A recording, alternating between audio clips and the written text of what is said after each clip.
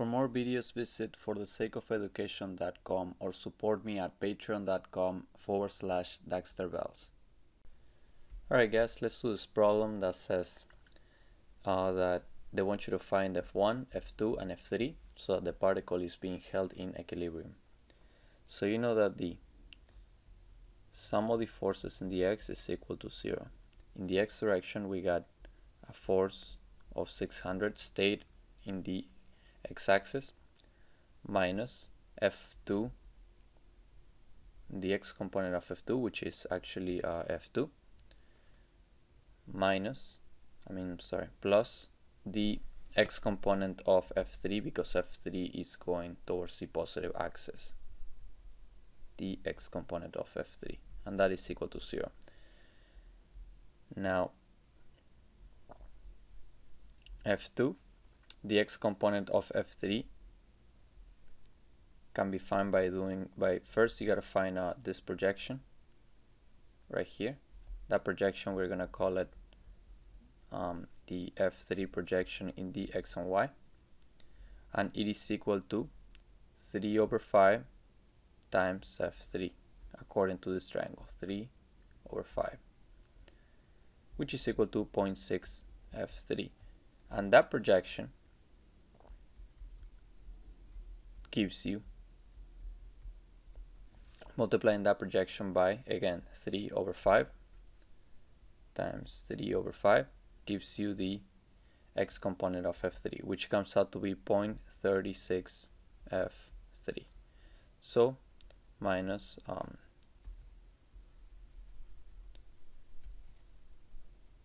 0.36 F3 is equal to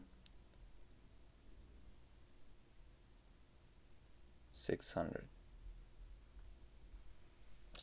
So basically what I did is I passed the 600 to the other side of the equation as a negative, and then I changed all the signs to make F2 positive, just make the equation look pretty. And that's our first equation. Then you know that the sum of the forces in the y is also equal to 0. In the y we got F1's y component minus F3's y component, and the sum of them two cancels out, so it's equal to 0. Now F1 y component is equal to F1 times 4/5 according to this triangle, times 4/5, and F3 y component is equal to the projection that we found before, the projection of F3 onto the xy, but this time times 4/5, times 4/5. The projection is 0.6 F3. So 4/5 is 0.8, 0.8 F1 minus the projection, which is 0.6 F3. So 0.6 times 0.8, because 4/5 is 0.8, is equal to 0.48 F3. And the sum of these two is equal to 0. And this is going to be equation 2.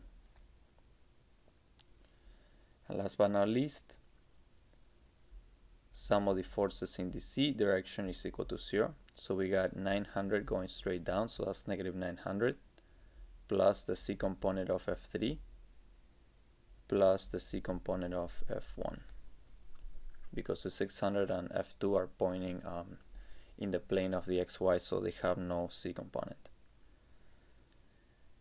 And the sum of these three is equal to 0.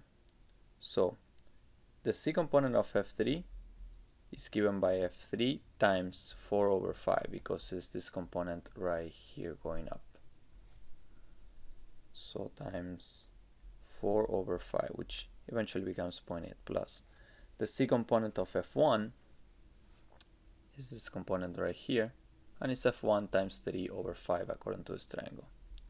F1 times 3/5, and that is equal to 900. I just put the 900 at the other side. So this comes out to be 0.8 F3 plus 0.6 F1, and that is equal to 900.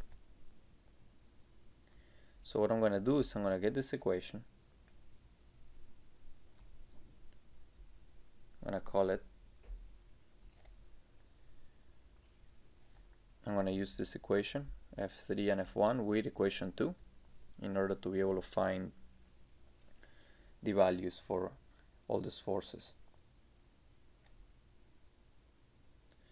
So I'm actually gonna flip it. So let's put 0.6 F1 plus 0.8 F3, and that is equal to 900. I just switched the terms so they line up with this two. So I'm gonna get this equation and multiply it. Actually, let me multiply it on this side because I want to use the other side. And I'm going to multiply it by this fraction that it's negative 0.8 over 0.6. So when I multiply each of these values by negative 0.8 and 0.6, this equation becomes minus 0.8 F1 minus 1.07 F3 is equal to negative 1200. And then I'm going to add these two equations. I'm going to add it with equation 2, and as you can see, the F1s cancel out, and these two add up to be negative 1.55 F3 is equal to negative 1200. So if you solve for F3, you get that F3 is equal to 776 newtons. Then you plug in F3 into equation 2 right here, and you solve for F1, and you get that F1 is equal to 466 newtons. And then you plug in F1, and I'm sorry, you plug in F3 into 1, and when you plug in F3 into equation 1, you get that F2 is equal to 879 newtons. So final answer, final answer, final answer. What you want to do for this kinds of problems is form your three equations, f of x, f of c, and f of y. Remember, the sum of all of these has to be equal to 0, and then just solve the system of equations and you find all the forces. Please comment below if you want me to do any problems, and I'll be happy to help. Thank you.